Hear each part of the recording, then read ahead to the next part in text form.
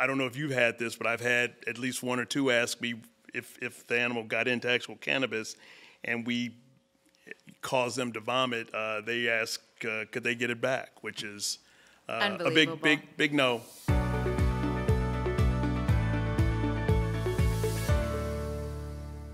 I am very excited to have my first guest here today. She is the first in the world to be double boarded in trauma and toxicology. She is an author. She's a world-renowned speaker, veterinarian, wife, mother. Justine Lee, one of my favorite people in the world, welcome. Thank you so much for having me on. You know, you and I are veterinarians, love what we do. You know, everybody has that story about when they decided they want to be a veterinarian. Mine was when I was 11, and my father told me I was horrible at math, but I liked animals, so I couldn't be an engineer, but I could be a veterinarian. Thanks, Dad. What's your story? So I am probably similar to the majority of veterinarians out there. I knew I wanted to do this since I was 7. And I still remember the story. I was walking with my grandfather. We had lived in New Jersey at this time. And we were walking and we found a baby bird, a fledgling, on the sidewalk. And I looked around, there was no nest anywhere, didn't see the mother bird at all. So being the nurturing kid, I took the baby bird home and my parents we put it in a box. I dug up earthworms trying to feed this bird, and the bird died overnight. And so when I woke up in the morning, found this dead bird in this box, this little nest that I had created, and it really traumatized me. Yeah. So I told my parents that day that when I grew up, I wanted to be a veteran, not knowing the terminology. And so they gently said, "Do you mean veterinarian?" So ever since I was 7, I knew I wanted to be a vet. I asked my parents at that time, and I still remember sitting around the kitchen table when we had this conversation, and I said to them, "What's the best vet school out there?" And of course, as Chinese immigrant parents, they were going to name the Ivy League, so they were like Cornell, which, you know, was a 4-hour drive away from where we lived in Jersey. And so ever since I was 7, I wanted to be a veterinarian. I wanted to go to Cornell. And is that the only place you applied? So I actually probably applied to 10, 15 schools. I can't remember. Tuskegee was the first school that I got into. So I still remember receiving the letter of acceptance in my dorm at Virginia Tech. Wow. I was so overjoyed. Ended up going to Cornell because most people aren't aware of this, but not every single state has a veterinary school. And because I was a New Jersey resident, New Jersey at that time had a contract with Cornell, a few other vet schools. Yeah. So I got in-state tuition to go to Cornell, which at that time saved a little bit of money. You know, and well, I didn't. I applied to one veterinary school. It was not Cornell. You know, it shocks a lot of the younger vets when I tell them this, but when I applied to veterinary school in 1987 at the time, I was convinced, as were a lot of young African Americans, that, I mean, that's where you go. You know, back then, if you saw a black veterinarian somewhere, they almost 99% went to Tuskegee or graduated from Tuskegee. It's a lot different now. But it was unusual to see a black veterinarian from another school. So I didn't know any better. I thought that's the only school I could go to. Some of that was true back then, and it's certainly gotten a lot better now. But has there ever been a point where you felt like your veterinary passion went too far? You know, I will say I didn't become a mother until my mid-40s. And I feel really blessed with our one child. But I will say I've always been extremely passionate about the veterinary field. But I had to reel it back when I became a working mom, because it made me realize how hard it is to be a working parent, to be able to work full-time, still provide for your family, and spend good quality time. But I'm just more creative in how I'm going to further my career as a part-time stay-at-home mom and a part-time working mom. So still trying to figure out the balance of work-life balance. And you know, in veterinary medicine, unfortunately, there's a growing prevalence of burnout, compassion fatigue, suicide ideation. It's multifactorial. It's multifactorial from workaholic, driven, perfectionist-type personalities who are caregivers, who are putting so much on the line, who have a lot of financial debt, who have a lot of stress in life. And I will say I'm also very passionate about educating owners, educating veterinary professionals on work-life balance as best I can. You know, perfect answer. You know, the thing that I find sometimes is, you know, clients will ask me, you know, you touched on the stresses in our profession and the ridiculous amount of suicide, the level of suicide we deal with. And some clients have asked me, you know, it just seems like you have the best job in the world. You get to play with dogs and kittens all day, and you see puppies. Like, what could be stressful about that? And what they don't understand, even some of the clients that ask that, is that the emotional connection that they have with their pets, and when their pets come in and something bad happens and we have to deal with that, the number of times just out of, you know, distress and frustration, they'll blame us.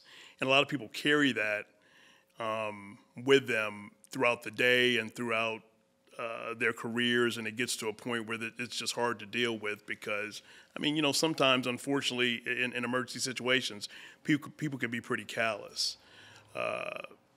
You know, hopefully it's getting better now with there actually being a focus on it and educating people and, you know, helping therapeutically. Hopefully that's something that we can get through. I will say most people aren't aware, and I don't even know if you're aware of this, but I really battled with suicide ideation during my first year of my residency at University of Pennsylvania. And part of it is I was going through some personal issues, but part of it is also access to euthanasia drugs, right? We euthanize, we talk about quality of life all the time to dog and cat owners or to pet owners, but we oftentimes have poor quality of life ourselves.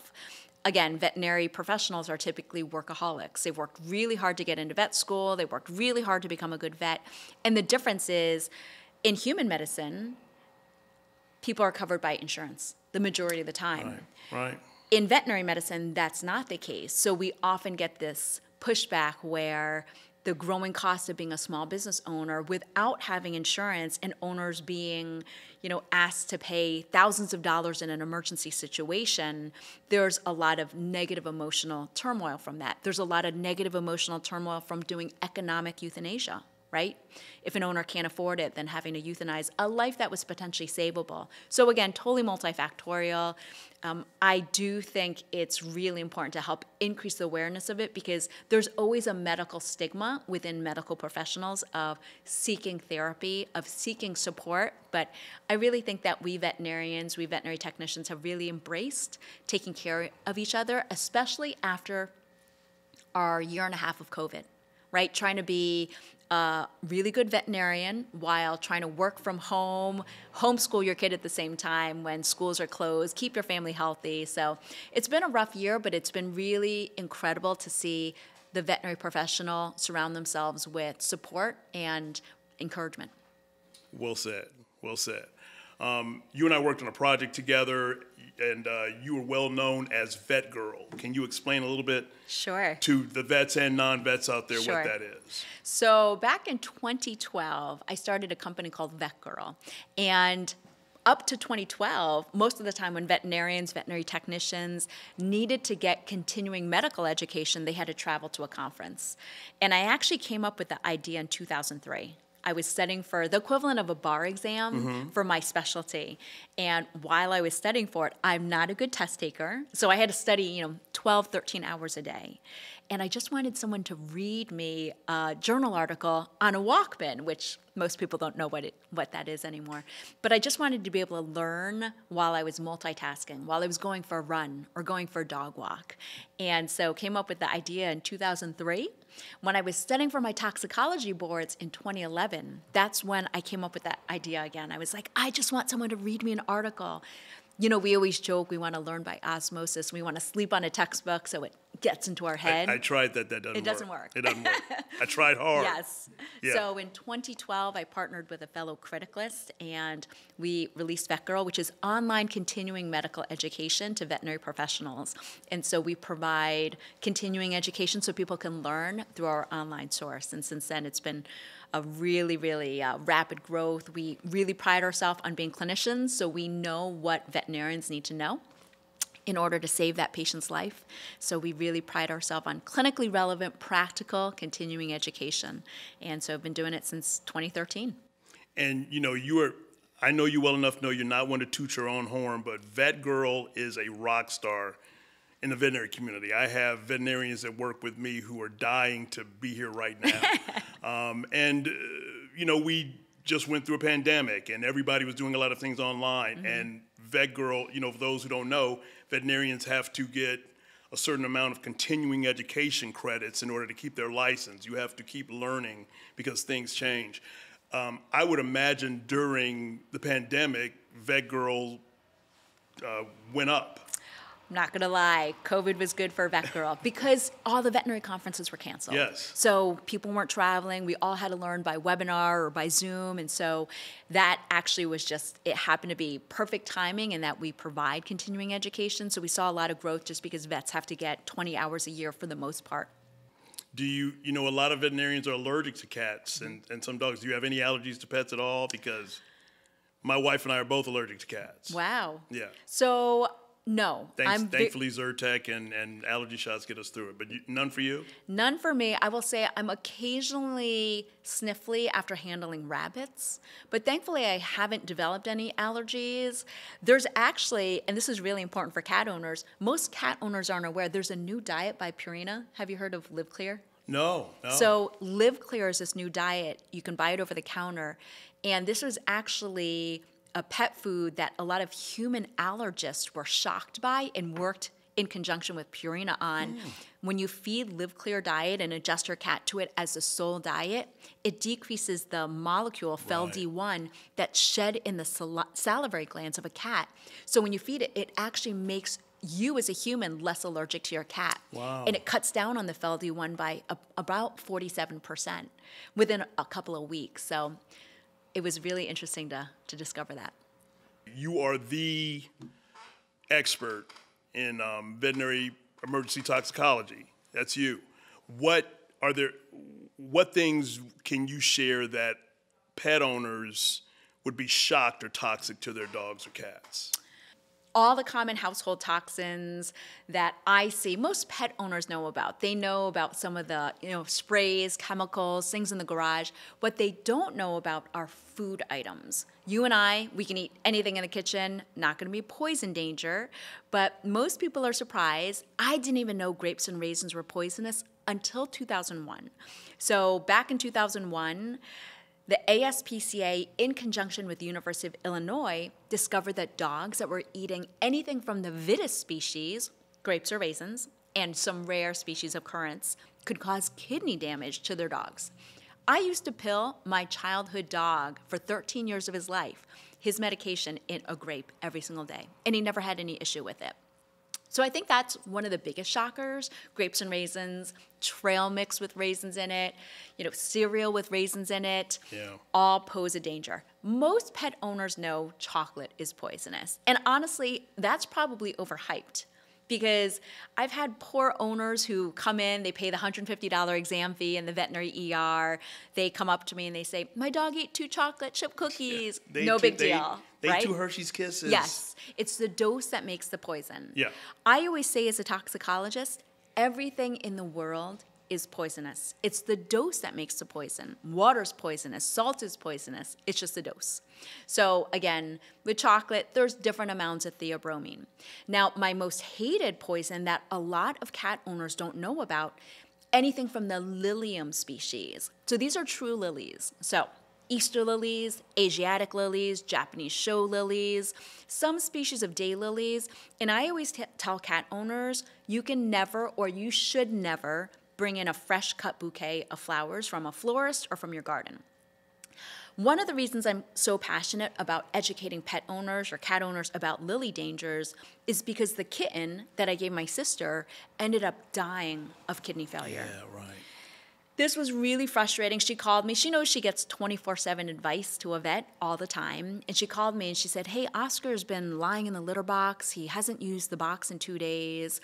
And I thought he had a urinary blockage. Well, it turns out her roommate's boyfriend had sent a bouquet of flowers and Oscar had eaten 2 to 3 leaves.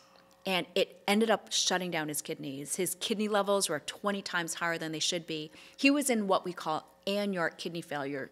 Both his kidneys had shut down. He ended up dying from it at Animal Medical Center in New York.